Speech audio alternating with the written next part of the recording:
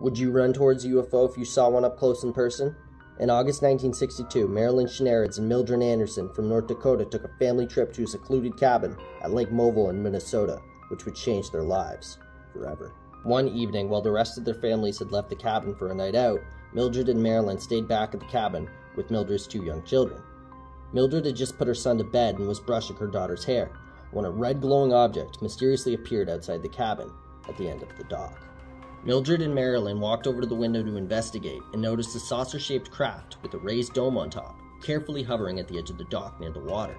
The red glow made the water appear greenish-black, and the object appeared to be about 35 feet wide and 10 feet high. As they stared at the object, they noticed 3 windows on the craft, and behind 2 of them were silhouettes of humanoid figures. The 2 women panicked and decided to turn off all the lights. In response, the flying saucer turned off all its lights too.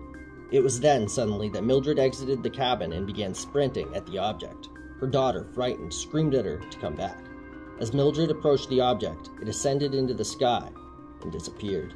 Marilyn later revealed that this was not the first time that she had seen such an object. As Marilyn's family were driving to the cabin, the family dog began to growl. Marilyn's father, who was with them, looked up out of the car and saw a large green luminous object zip by overhead. What would your reaction be if you saw a UFO?